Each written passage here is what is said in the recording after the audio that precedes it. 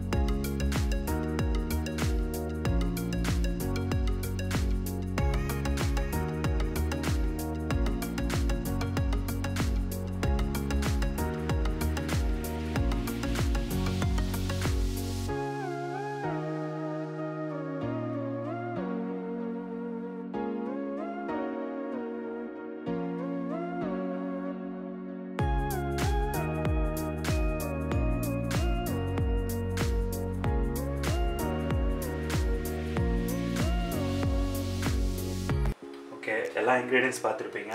அந்த preparation start பண்ணலாம். Stove பற்ற வச்சுக்கலாம், நெய் விட்டுக்கலாம். இதுக்கு ஆயிலே யூஸ் பண்ணாதீங்க, ஒன்லி நெய் யூஸ் பண்ணுங்கள், அப்போ தான் டேஸ்ட் நல்லா வரும். கீ நல்லா சூடாகிடுச்சு. இதில் ரெண்டு பிளாக் காடமம் மட்டும் யூஸ் பண்ணுங்க, வேறு எதுவும் ரோஸ்ட் பண்ண வேண்டாம். நம்ம இப்போ மட்டனை ப்ளைனாக ரோஸ்ட் பண்ண போகிறோம். ஆல்ரெடி மேரினேட் பண்ணி வச்சுருக்க மட்டன் எடுத்துக்கலாம். மட்டனை வந்து ஓவர் நைட் நீங்கள் மேரினேட் பண்ணிங்கன்னா இன்னும் நல்லாவே வரும். சாஃப்டாக இருக்கும் மட்டனு, நல்லா டேஸ்டியாக இருக்கும். ஏன்னா அப்போ தான் அந்த லெமனும் சால்ட்டும் உள்ளே நல்லா இறங்கி ஜூஸியாக இருக்கும் மட்டன் ஆக்சுவலாக. ஸோ அட்லீஸ்ட் மினிமம் நீங்கள் 2 hours மேரினேட் பண்ணிக்கோங்க, பெட்டர்.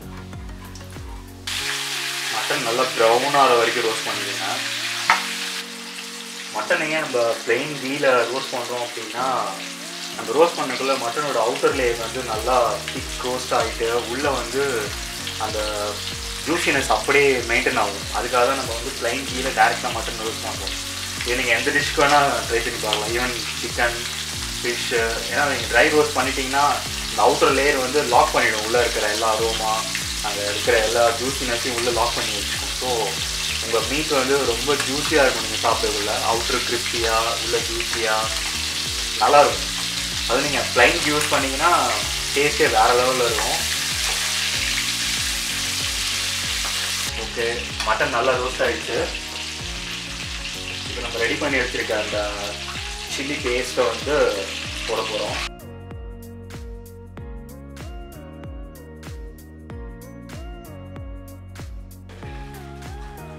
ஓகே, சில்லி பேஸ்ட் போட்டுட்டோம். இது கூட பெருங்காயத்தையும் போட்டுக்கலாம். தேவையான அளவு உப்பும் போட்டுருந்தே.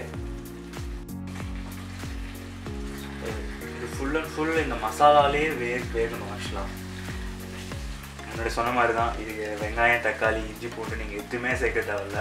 ஈவன் கடுகு நீங்கள் ஆட் பண்ண தேவையில்ல. முழுக்க ஃபுல்லாக நீங்கள் அந்த மசாலாலே தான் அந்த இதை கறியை வேக வைக்க போகிறீங்க. அதனாலே ஃபுல்லாக அந்த மசாலா உள்ள கறி ஃபுல்லாக இறங்கி ஒரு செம்ம டேஸ்ட்டாக இருக்கும். ஆக்சுவலாக இந்த ஸ்டேஜில் நம்ம கொஞ்சமாக தண்ணி சேர்த்துக்கலாம்.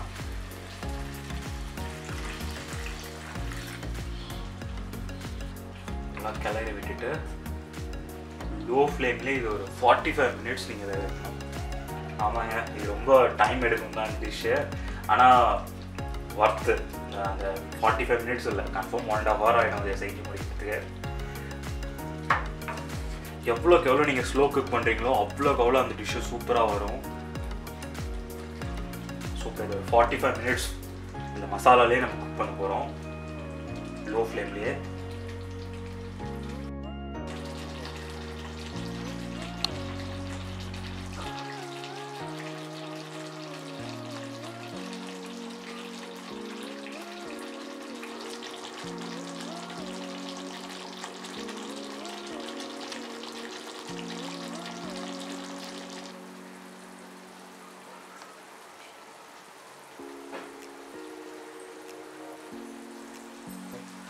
மட்டன் நல்லா ஓரளவுக்கு வெந்திருக்கு. இப்போ அரைச்சி வச்சிருக்க அந்த ஸ்பைசஸ்லாம் ஆட் பண்ணிக்கலாம்.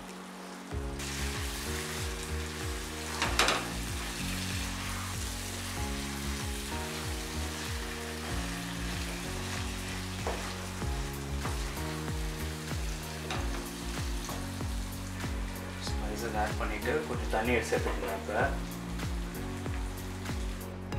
தண்ணி தேவைன்ற அளவுக்கு ஆட் பண்ணிடுங்க. இன்னும் ஒரு 30 மினிட்ஸ் நம்ம இதில் ஸ்பைசஸ்லேயே குக் பண்ண போகிறோம். இதே ஒரு லோ மிட் ஃப்ளேம்லேயே குக் பண்ணுங்க. ஓகே, மட்டன் நல்லா வெந்துருச்சு.